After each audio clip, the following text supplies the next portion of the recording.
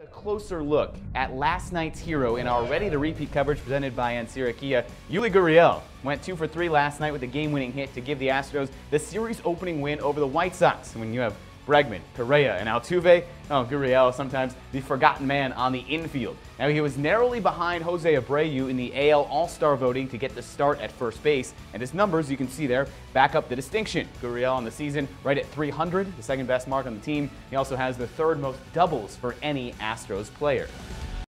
When you think Kia in San Antonio, think Ancira on Bandera Road. Ancira Kia is the Kia sales leader, year in and year out. You're watching Sports2Nite, San Antonio's only nightly 30-minute sportscast with exclusive sports coverage you won't find anywhere else.